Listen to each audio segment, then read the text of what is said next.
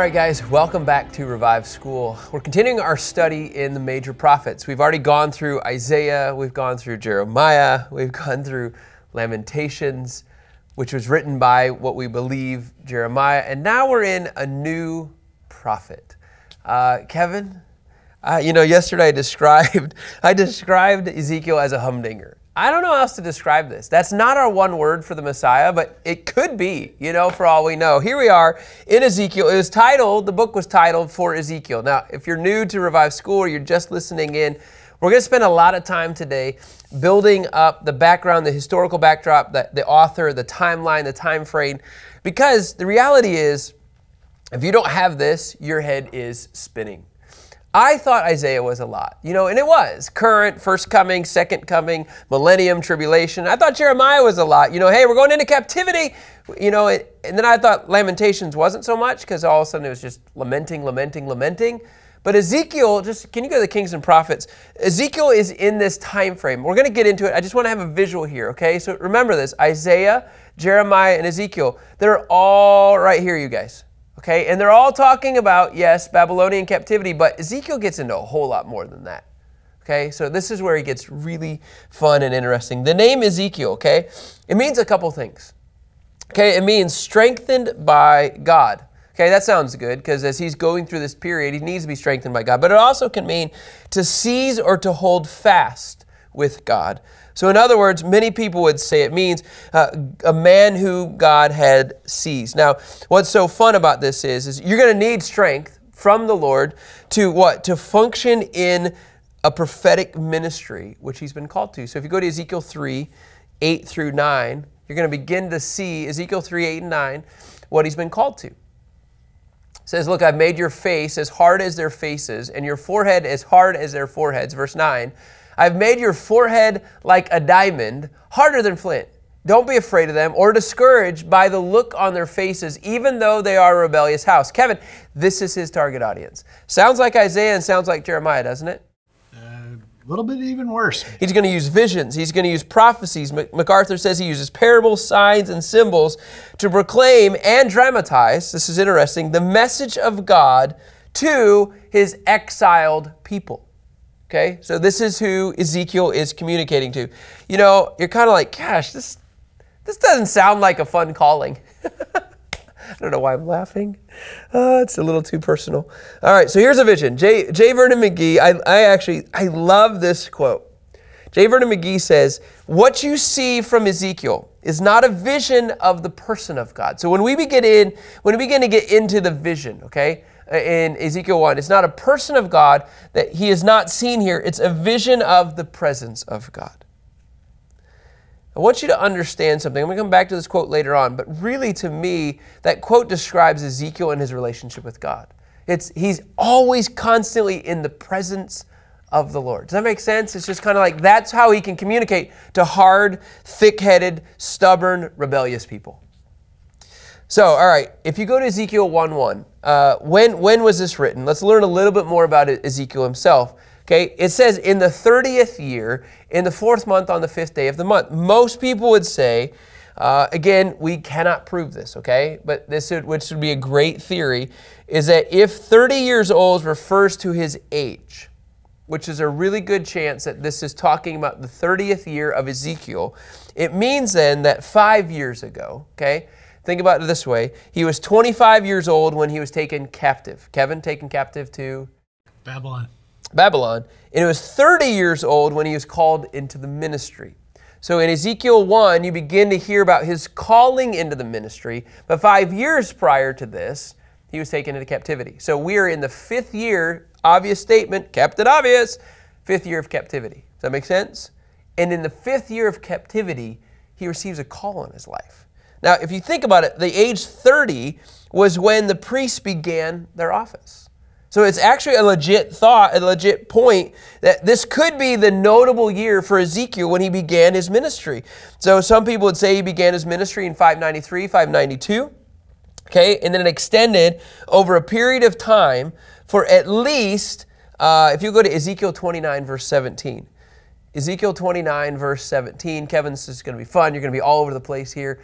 In the 27th year, in the first month, on the first day of the month, the word of the Lord came. So many people would say, his ministry at least lasted 22 to 27 years. Okay? Just a thought, okay?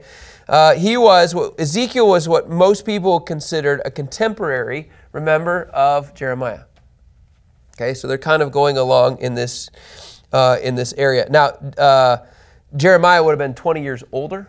Okay, I think this is an interesting thought. And then think about it this way. Daniel would have been the same age.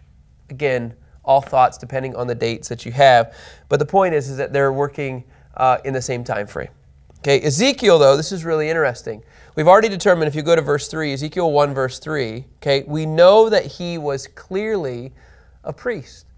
The word of the Lord came directly to Ezekiel the priest. Most of us, let's just face it, for myself personally, when I think of Ezekiel, I don't think of him as a priest. I think of him as a prophet. So here you have Ezekiel known as a priest and a prophet. And so because of Ezekiel being a priest, what you'll see is in Ezekiel 8 and Ezekiel 40, you'll see a lot of language about the temple. So there's an insight there, just a little bit of his backdrop of Ezekiel being a priest. But Kevin, here's what's interesting. Well, yeah, he might be a priest. Yeah, he might be writing about a temple, but it's not like he's hanging out in the temple, except in his visions, which is really bizarre. Here he is describing the temple because the Lord just clearly showed him a vision, but not because he was in it. Now, he could have been earlier on in the age, but I think you get the point. God clearly gave this to him as a vision. Ezekiel did have a wife in Ezekiel 24. And in fact, Ezekiel was hear this out, he was among the 10,000 Jews. So it was Ezekiel, his wife, 10,000 Jews. They were taken captive to Babylon in 597 BC, which you find in 2 Kings 24. And they lived in, Kevin, if you'll go there, Ezekiel 3, verse 15. Okay, this is where they lived. Ezekiel, his wife, and the 10,000 folks, they lived in Tel Abib. I came to the exiles at Tel Abib who are living by the Chebar Canal. So here you have the Chebar Canal. Okay, this is where the Jewish settlement. This would be the 10,000 exiles. Okay, this is the 10,000 folks that are living there. Okay, here's obviously Babylon. So this is going to kind of be their home base. Now his wife does die in the exile. In Ezekiel 24:18, his wife passes away. Okay, so we know that his wife came in exile and that she died. Ezekiel's there. He's a priest. He's a prophet. He's amongst 10,000 other exiles. When did Ezekiel die? Maybe, the rabbi tradition says maybe, an Israelite prince actually who functioned in idolatry, maybe because Ezekiel called him out. The tradition says that in 560 BC he was killed because he called out the idolatry in a prince. Okay, again, just a thought. Now, where did he receive his call? Well, he received his call in 1:2. Ezekiel 1:2, he was to prophesy, right? Ezekiel 1:2, on the 5th day of the month, it was the 5th year of King Jehoiakim's exile. So you have to add this to this list. King Jehoiakim, okay, here you have King Jehoiakim right here, right? Remember, you have Josiah, Jehoaz, Jehoiakim, Jehoiakim, and Zedekiah. Jehoiakim is taken into exile with the 10,000 folks, right? With the 10,000 folks. Kevin, you want to allude to that? Go ahead. He got his eyes poked out. Got his eyes poked out, right? And now 10,000 folks, Ezekiel's there, his wife is there. This is all who's coming there, okay? And it's during the 5th year of King Jehoiakim's captivity. Okay, everybody on the same page here? And Kevin, his eyes are poked out in the process.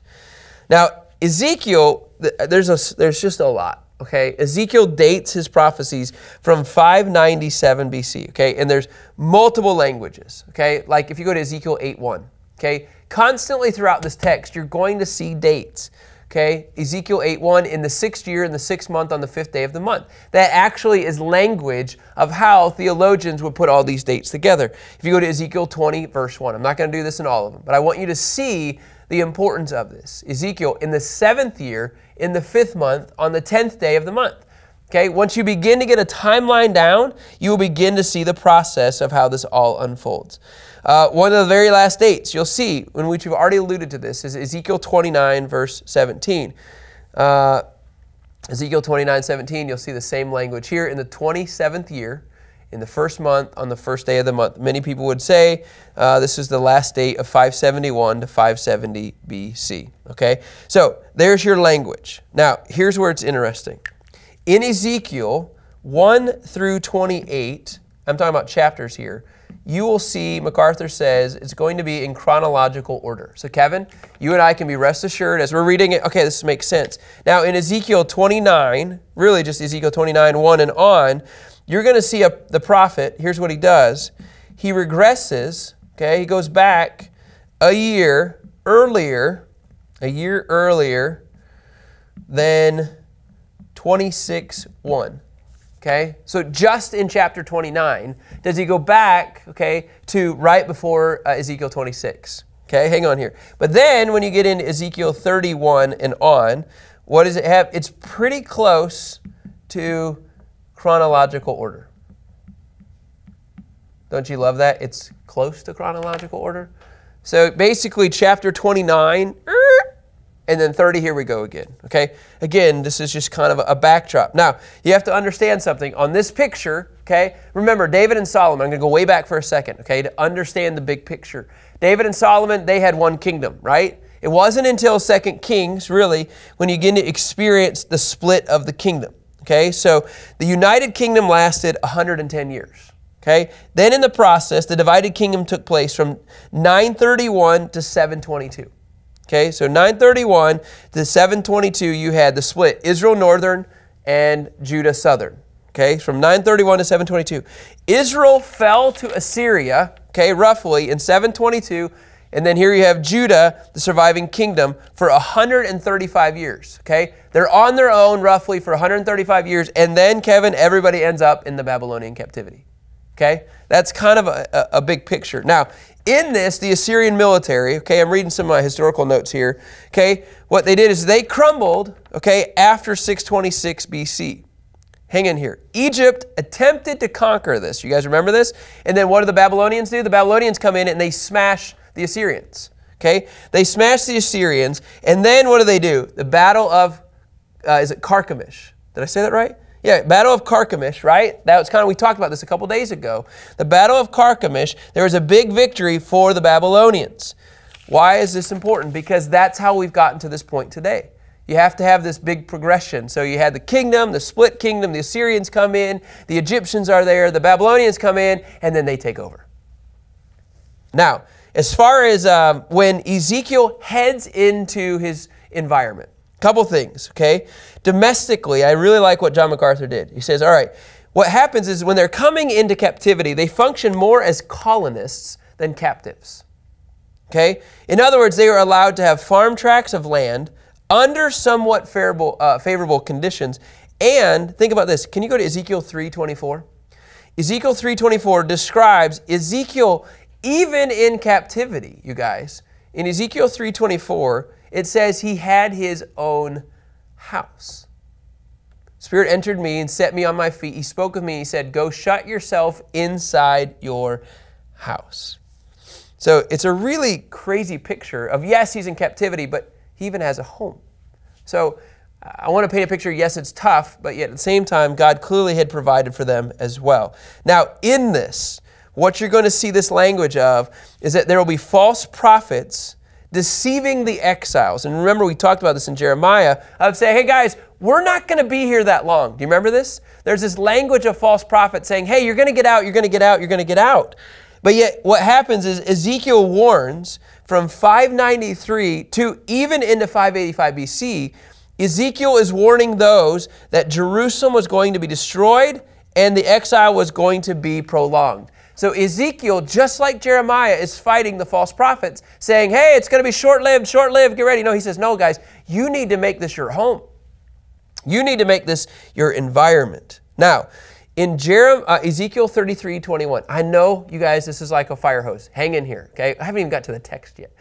Okay, in Ezekiel 33:21, it says this, in the 12th year of our exile, in the 10th month, on the 5th day of the month, a fugitive from Jerusalem came to me and reported, the city has been taken. So, Kevin, here they are in exile in the 12th year.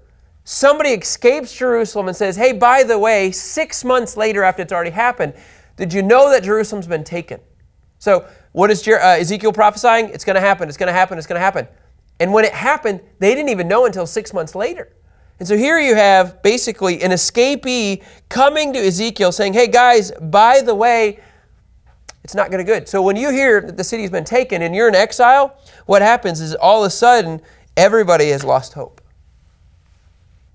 And so you're going to hear this reminder of, but don't worry, Israel still has a future. That's why we're going to get into the valley of dry bones. It doesn't look good, but guess what? God can still restore our people and our land. First 24 chapters, MacArthur says you're going to see the prophecies of the ruin of Jerusalem. So first 24 chapters, all he does is talk about destruction on Jerusalem. It's not going to be pretty. And then he says in 25 through 32, I know we've already kind of broken this up, but he says there's prophecies of retribution on the nations. And then when you get into 33, which is a transition, you're going to get instructions concerning the last call for Israel to repent. And then 34 through 48, you begin to hear about God's future restoration of Israel. All right, big picture. Isaiah, Jeremiah, Ezekiel, Daniel, they all flow together. They all fit together. And there's a call on Ezekiel's life. I need you to release the word regardless of how hard it is. And that's exactly what he does. In Ezekiel 1, verse 1, in the 30th year, in the 4th month, on the 5th day of the year, while I was among the exiles, so he's there 5th year into this, correct? Of the exiles by the Chebar Canal, the heavens opened and I saw visions of God. It's crazy if you think about, here he is at the Chebar Canal, and here he's seeing visions. Kevin, can you go to Psalm 137, verse 1? We actually use Psalm 137 as a reference for our team when we were looking back on things. Now look, here you have those that are in exile. Here you have the Israelites. At the same time, they're at the rivers of Babylon, at the Chebar Canal. Look what it says. There we sat down and we wept when we remembered Zion. So here you have the exile folks crying and weeping about what they're missing. And then what do you have Ezekiel doing? He's getting downloads of visions from the Lord. Talk about a contrast of visions and weeping. Same time frame. And it says in verse 2, on the 5th day of the month, it was the 5th year of King Jehoiakim's exile, the word of the Lord said, hey, I need you to get ready. He's preparing Ezekiel for his call in his life. And the word of the Lord came directly to Ezekiel, the priest, the son of Buzi, in the land of the Chaldeans, that's the Babylonians, by the Chebar Canal. And the Lord's hand was on him there. Now look, I'm just going to tell you, I'm going to give you images, because if you don't have these images, it becomes overwhelming. And when you look at these images, you can really get distraught on like the details. I don't want you to get caught up in all the details of the images. I want you to have the picture of how God showed himself, okay? So in verse 4, J. Vernon McGee says, look, what you begin to see, okay, is flashing light. Okay? He says, I looked and there was a whirlwind coming from the north, a great cloud with a flashing back and forth and brilliant light all around. In the center of the fire, there was a gleam like amber. Scripture says the form of our, well, let me just say this. Okay, verse 4. Okay, Kevin, there's this flashing light. Can you go to verse 13 and verse 14? We're going to try to do this in a quicker summary here. It says, the form of the living creatures was like the appearance of burning coals of fire and torches. Fire was moving back and forth between the living creatures. It was bright with lightning coming out of it. The creatures were darting back and forth like flashes of lightning. So what does Ezekiel see? He sees flashing light coming back and forth. Like this is part of not the person of God, Kevin, but the presence of God. Remember to go back to Vernon McGee's quote. He's seeing a vision of the presence of God. And one of the ways that God shows up is through the flashing light. He then says in verse 5, and it's really in verses 5 through 12 and 15 through 25, what does he see? He sees the vision of cherubim. Okay, so we got flashing light and cherubim. It says the form of 4 living creatures came from it. And this was their appearance. They had human form. But each of them had 4 faces and 4 wings. So you got 4 creatures, okay? And on these 4 creatures, Kevin, we have 4 faces and they have 4 wings. Okay, this is kind of an interesting picture. Now, look at this. Their legs were straight, and the soles of their feet were like the hooves of a calf, sparkling like gleams of polished bronze. They had human hands under their wings on their 4 sides. All four of them had faces and wings. Their wings were touching. The creature did not turn as they moved. In other words, you didn't even have to take time to turn. I love this image. It was just like, there's a cool picture. They were able to move in any direction without needing to turn first. In other words, MacArthur says they were given swift access to do God's will at any time. 4 individuals, 4 faces, 4 wings, legs were straight, soles of their feet like hooves. They had wings that were touching, their wings were touching. They moved at the instant of as God spoke to them. Okay, this is a big picture here. Then it says this in verse 10, I'm going to jump in here with another picture here, okay? Even though we haven't finished up with the description. Then you'll realize that there is an intelligent purpose behind this, okay? Says, and that comes from verse 10, the form of each of their faces was that of a man. And each of the 4 had the face of a lion on the right, the face of an ox on the left, and the face of an eagle. We could literally teach an entire week, literally right here, Kevin, if you go back to verse 10, on this description. Okay, I have to just do this. This blew my mind. I can't tell you if I agree with this or not, but I really liked it. Okay, just hang in here for a second, okay? First of all, Matthew, okay, I say Matthew here in a second. One of the descriptions is the face of a lion, right? Well, some would say that's a picture of the king, which comes from the Gospel of Matthew. Some would say then here you have an ox, which is a picture of a servant, which comes from the Gospel of Mark. Okay, some would say then look at this. It says he had the face of a man, which would then be humanity, right? Which then we know falls into Luke. And then here you have an eagle, which would then form and paint a picture of his deity, which then you have John. This is what he sees, and these are their faces. He says in verse 11, he says, this is what their faces were like. Their wings were spread upward. Each had 2 wings touching that of another and 2 wings covering his body. Each creature went straight ahead. Wherever the Spirit wanted to go, they went without turning as they moved. Verse 13 and 14, we already described this as these flashing lights. The form of the living creatures was like the appearance of burning coals of fire and torches. Fire was moving back and forth between the living creatures. It was bright with lightning coming out of it. And then it continues on. When I looked at the living creatures, there was, and here we go, verses 15 through 26, you also begin to see pictures of, yes, Kevin, I wrote this, wheels. Wheels. There was 1 wheel on the ground beside each creature. How many creatures are there? 4. 4 creatures, and each creature has a wheel, and each creature had 4 faces. The appearance of the wheels and their craftsmanship was like the gleam of beryl, and all 4 had the same form. Their appearance and craftsmanship was like a wheel within a wheel. Okay. Now in verse 17, just so you know, this is endless teaching right here on every one of these points. I'm fully aware of that. I want to point out verse 17. When they moved, they went in any of the 4 directions without pivoting as they moved.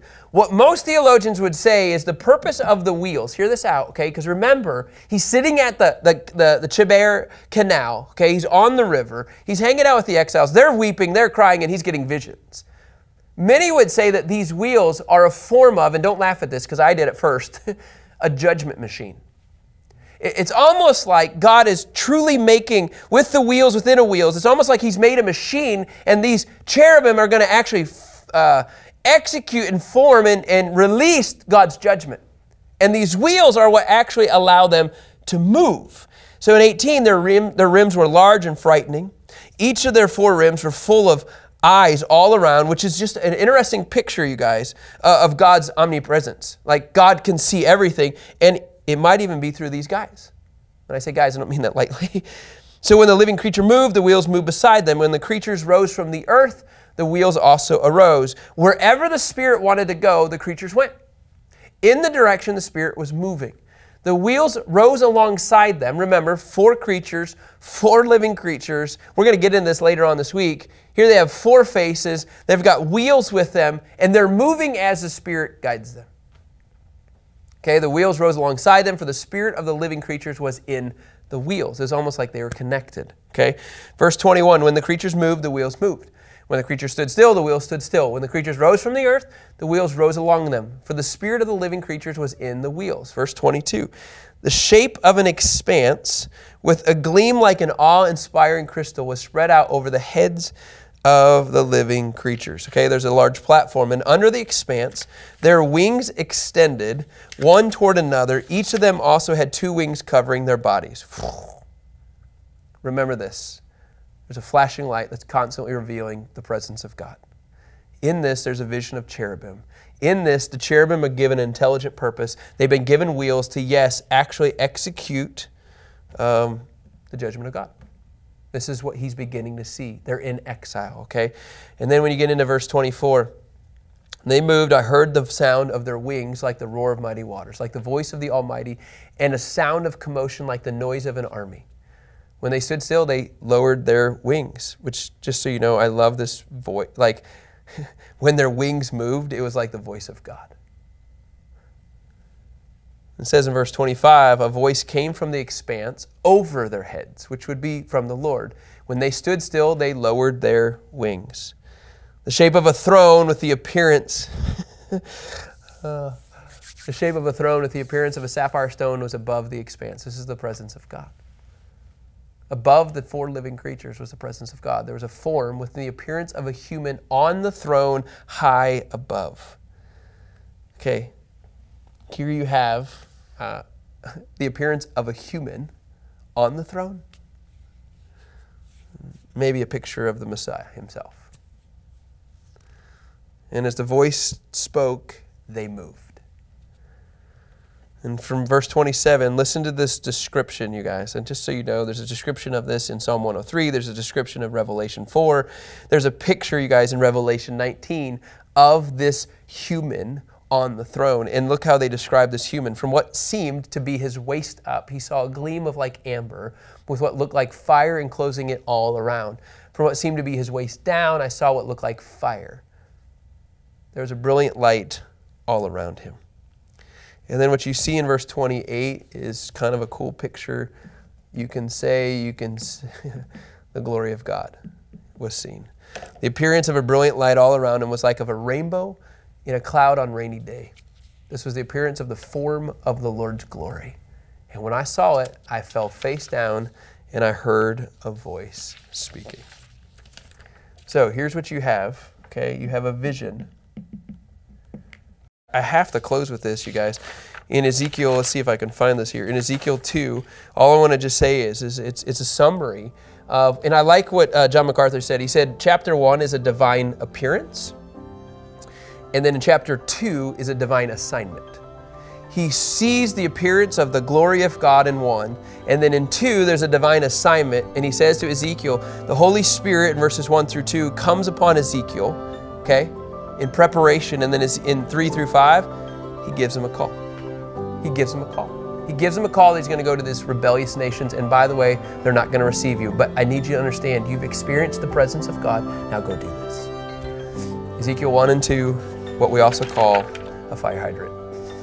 It's a fire hydrant of a whole lot of truth. Please, please, please slow down and read this for yourself. All right, we'll talk to you more tomorrow. Thanks.